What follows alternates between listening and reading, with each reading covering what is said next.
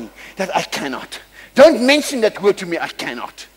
The Bible says I can do all things through Christ to strengthen me. There's not a thing that you cannot do. There's not a thing that you cannot do as a Christian. When you give your life to Jesus, all the victory that Jesus has accomplished for us over Satan and on that cross is available to us. In the name of Jesus. Hallelujah. Hallelujah. Say, there's nothing I cannot do.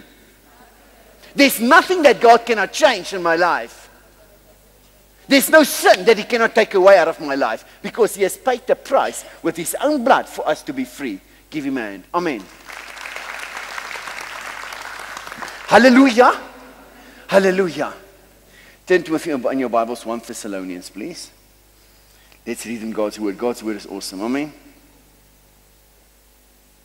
1 Thessalonians. Afrikaans 1 Thessalonicense.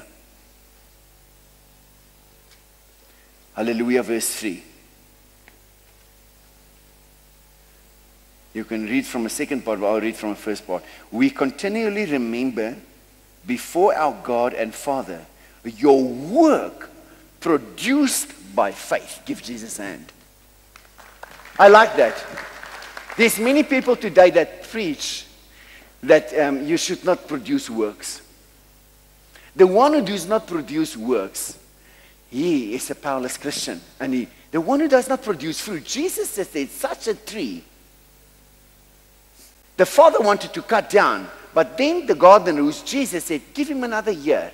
Let's fertilize him. Let's give him water. Let's look after this tree. Maybe next year he produces fruit. Say to the guy next to you, God is looking for fruit.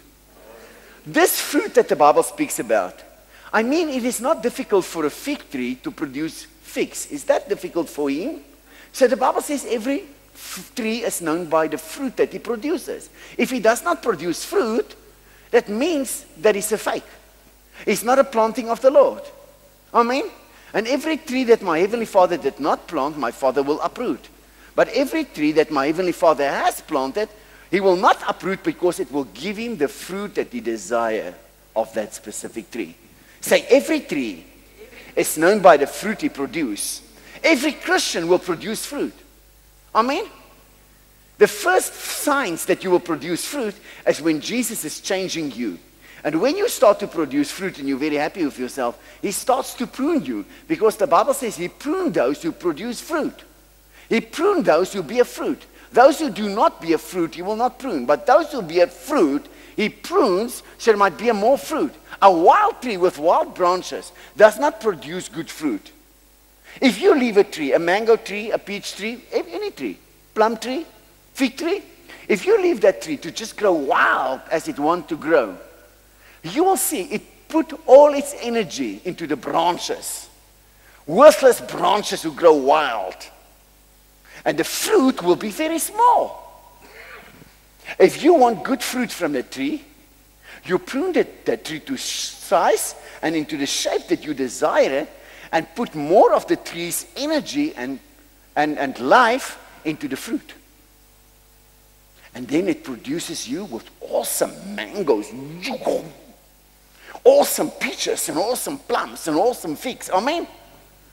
Or awesome apricots. But you leave that tree to grow wild. That peach tree, you get small peaches, you almost don't taste them. It tastes like water, because you allowed all the life of that tree to go into the wild branches. When I'm finished with the tree, my wife always looks at me. She says, when you're done with the tree, you have done with him. But I know what he's going to do next year. Hallelujah. So my Heavenly Father also pruned me, so that I might produce more fruit. He will also prune you if you produce more fruit, so that you might produce more fruit. When you produce fruit, He will prune you so that you might give Him more fruit. In Jesus' name. Say to the guy next to you, don't lose heart. It is not difficult for a peach tree to produce its peaches. It is His nature. It's not difficult for a fig tree to produce figs. That's what I said this morning. It is to keep His commandments. It's not burdensome. It is natural, because you've got the Spirit of the Lord in you, which is your life. But for the one who is not saved, it is impossible to produce godly fruit. That's what they tried to do in the Old Covenant. They tried to give God the fruit that which he desired, and they had not the Holy Spirit in them, so it was not natural for them to produce godly fruit. So it became a big effort, and they failed so many times they had to sacrifice day after day. Bring sacrifices, sacrifices, sacrifices, to cover up all their mistakes and failure to produce fruit. More glorious is the new covenant. If the old covenant had so much power, how much more must the new covenant have power? Because the first covenant is the covenant of the flesh and the letter. Say the flesh and the letter. The new covenant is the covenant of the Spirit. Amen. Jesus did not even do away with the old covenant. He just said this one is not working because of the inability of man. Then a man came to earth. God became a man. Say a man came to earth for the sole purpose to destroy the flesh and sin, so that man might bring God the honor and the glory and the fruit which he desired. He came for this purpose, to destroy the works of Satan. Satan is the father of lies and is the creator of sin. There was no sin before he rebelled in heaven. The first sin that was committed ever in the universe, ever, was rebellion towards God. Rebellion. Satan led a rebellion towards God.